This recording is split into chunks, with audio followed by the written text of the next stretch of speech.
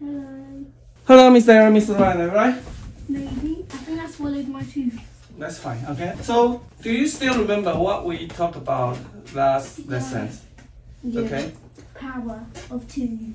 Okay, so can you describe the problem? It's about the power of 2. So we can use operations to give a number down to 0 by only subtraction and addition by power of 2. Well done, yes. Technically, we're given a non-negative integer, 0, 1, 2, 3, up to infinity. We're given this non-negative integer, and with one operation, we can add or subtract a power of 2. What's the smallest power of 2? 1. 1, yes, because it's 2 to the power of 0. Okay, and we want to bring down the number as quickly as possible. We're talking about 2 to the power minus 1, which is 0.5. Yes, okay, so last lesson we talked about this proof of. So basically, we're given this number like n. We want to find out the nearest power of 2, which has only 2 possibilities. The one on the left, which is 2 to the power of a, the one on the right, which is 2 to the power of a plus 1, right? There are 2 possibilities. If this is n, a equals the integer part of the log to n, right? Okay, and then the distance here is n minus 2 to the power of a. The distance on the right hand side is 2 to the power of a plus 1 minus n. And the cost of bringing down this bit and this bit to 0 is, we just call this f function separately, and then we need to compare the minimum power of it. Okay, this is recursion, and recursion we are brute forcing. Actually, it's technically it's not brute forcing all of it, right? What's brute force? Try Every single possibility. every single possibility, but we are not trying the single possibility here, because we only try 2 solutions here, left or right. It's not every possibility. The possibility, look, from n, how do we brute force to make it down to 0? There are a limited number of possibilities. I mean, technically, it's quite a lot, right? So, instead of 2 to the power of a, I could try the next smallest here, 2 to the power of a minus 1. I can try 2 to the power of a minus 2, right? So not just this and that. We need to prove that it's enough to only try these 2 solutions, but this is out of scope. I will try to talk about this math proof in the next lesson. We talk about optimization, which is they find the closest power of 2 instead of trying both. F1 function returns the number of the step, minimum number of steps to bring the n down to 0. It's a recursion function. If n equals 0, obviously we don't need any more steps. If n minus 1 equals 0, returns 1. If it's power of 2, we talk about this. If it's power of 2, then we only need 1 step. Otherwise, we find this a, right? Closest power of 2. And there are 2 possibilities. NA is this left side, NB is the right side, and whichever is smaller, we return it. In order to calculate Fn, we need to calculate Fn minus 2 to the power of a, and F 2 to the power of a plus 1 minus n. So we need to calculate 2Fn, right? So, but this is a search tree function. This is a search tree. So in order to calculate Fn, we need to calculate 2, which is Fn minus 2 to the power of a, or n f 2 to the power of a plus 1 minus n. Look, this is the binary tree. This n will become smaller, right? Smaller. It's a log 2, binary tree, log 2, complexity, term complexity. This is smaller, but it's likely this Fn may be needed a few times. So we need to put a cache here to make it a dynamic programming, top-down dynamic programming. Am I right? Yes, this is what a cache is for. Look, Fn, and this could continue, f something, right? If we expanding the binary tree, this f function, given this n could be reused. So we use the cache function. We don't actually need to calculate 2 things. We just need to find the smallest of these. For example, this is smaller, then we go to the left. If this is smaller, we go to the right. Every time we can just pick a branch and go. So this is like binary search, right? Yeah, 100. You guess the number 50. And if I say the 50 is bigger than the number 75. 50 is bigger than the number. Oh, 25. Yeah, you always pick a half, right? The same thing. So if we always pick the half, NA, so instead of this calling this f function, we just compare NA and NB, which is smaller, then we call this f minimum NA and NB. This is the optimization, and it will speed up the process. We want to bring down this number n as quickly as possible. For example, like 127, the nearest power of 2 is 128, right? This is the nearest power of 2. So 127 minus 128 is minus 1. It doesn't matter because we can add we can add a power of 2 to it. If we add a power of 2, which is 1, 2 minus 1, then it will become 0. So it doesn't matter if it's temporary or negative. Okay, this is why we always go for the nearest power of 2. How do we visualize this in binary? For example, like 10. 10 is a plus 2, right? 10 is so a plus 0, 2. 1, 0, 1, right? No, 1, 0, 1, 1, 0. 0, 1, 0. Yes, this is a, right? This is a. This is 2, right? Power of 2, right? So we want to bring this down to 0. So basically, we're just removing this one. Because each single one is power of 2. Make sense? 1, 2, 4, 8. Okay? By the way, the log2 function, n, basically finding the most significant bit from left to the right. For example, this log2 10. Log2 10. Okay? 2 to the power of something equals 10. What's the number? If I'm looking for this integer part, so it should be 3, right? Because 2 to the power of 3 is 8. 2 to the power of 4 is 16. So it falls between 8 to 16. Okay, so if we visualize here, right? Log2 n, this is n. 10, n equals 10 equals this. This is decimal, okay? This is binary. So actually we're looking for this, right? Looking for this, the leftmost significant bit. So if we go from left to the right, the most significant bit is this 8. 8, and its distance to the rightmost is 1, 2, 3. Look, how many digits? 1, 2, 3. So the answer is 3. Log to the power of 15 equals what? 1, 1. Well, 15, 1, 1, 1, 1, right? So what's the answer?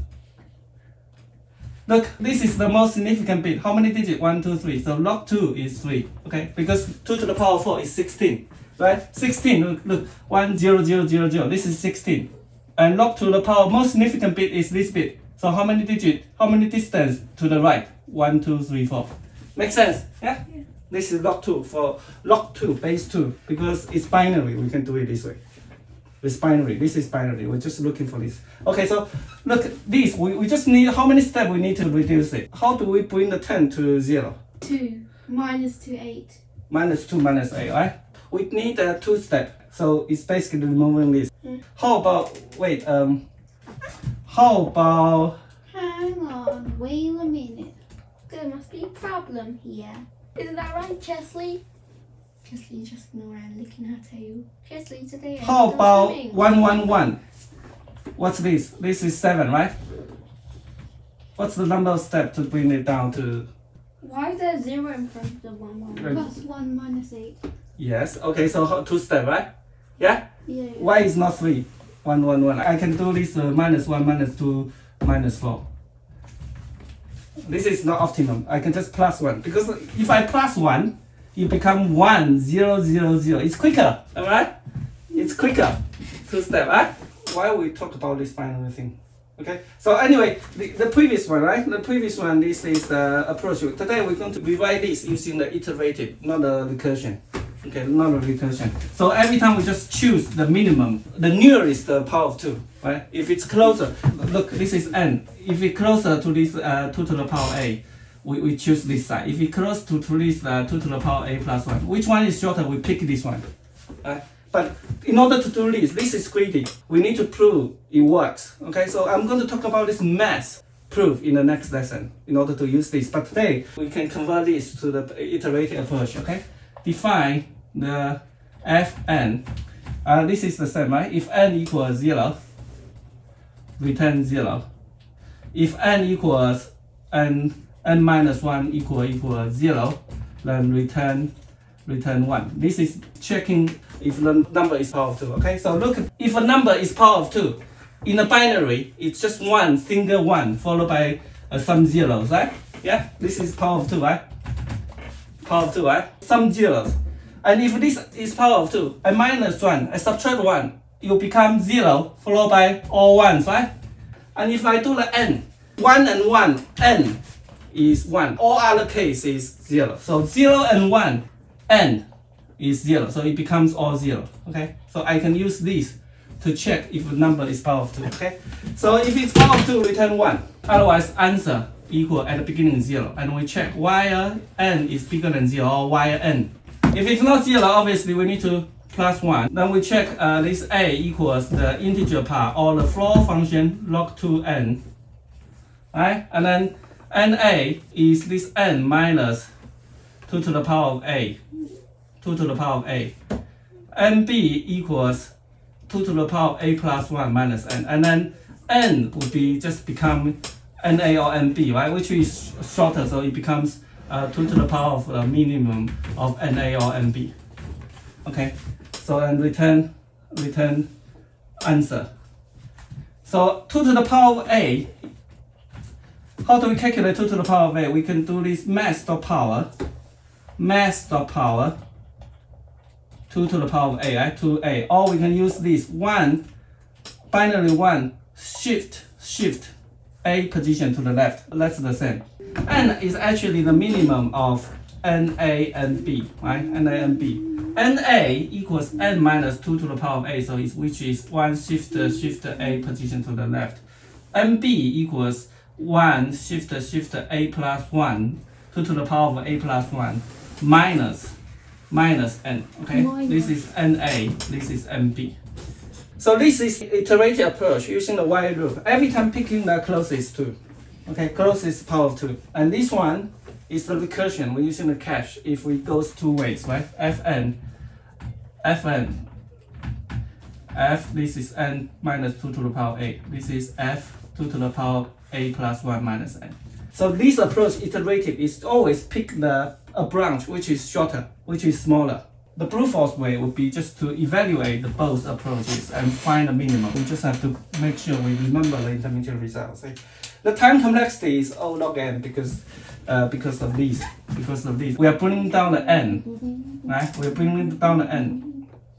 This is in the scale of 2 to the power of a log 2. You see this log 2 here. What have you learned today? About the same thing as with the power of 2. We learned about the power of 2 and we need to like adding and subtracting. We're using the new solution, obviously. Yeah. The new solution, this is iterative, okay? Yep. Okay. Actually, this is not the only recursion formula. We can have another recursion formula, which I'm going to talk about in the next lesson. Okay, so it's actually, this is finding the minimum, finding the closest to. Actually, the other way is to check if this given n is integer or not integer. But we also need to prove, right? Why we need to prove? If it's an even number, right? Sit down. If it's even number, f2x is actually the same as fx, right? If this is an even number, right? But we have to prove. For example, f8 is the same as f16, right? If it's all power of 2, right? But for other non-power of 2, we have to prove. Also, this f2x plus 1 is the minimum. We need to find the minimum of fx, right, on fx plus 1, and then this is plus 1. And based on these two, it's enough to come up with a recursion which bring down the time complexity to log 2n, right? Log 2n. Because look, every time 2x, I just need to work on this x. It's half, right? Every time it's in the scale of half, x2 divided by 2. Okay, so this is another approach which we're going to talk about in the next lesson. Okay, that's it for today. Bye-bye. Bye. Bye.